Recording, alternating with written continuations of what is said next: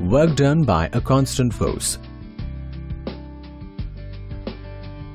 The boy applies a force F to drag the block of mass m. The displacement d of block is not in the direction of force applied.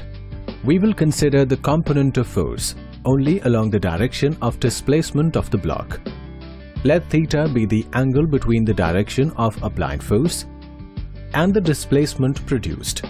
Then the component of force along the displacement of the block is F cos theta. Hence, the work done by the boy in moving the block is the product of F cos theta and d.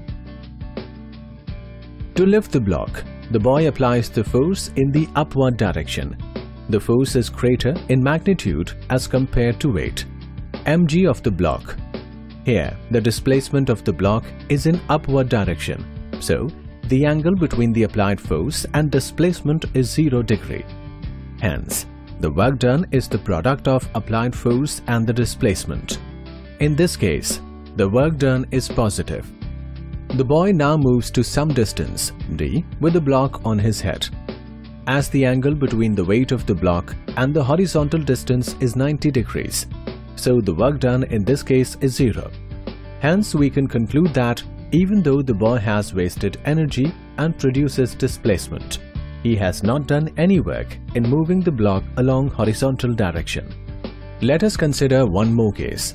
The boy lowers the block by applying the force which is lesser in magnitude as compared to weight of the block.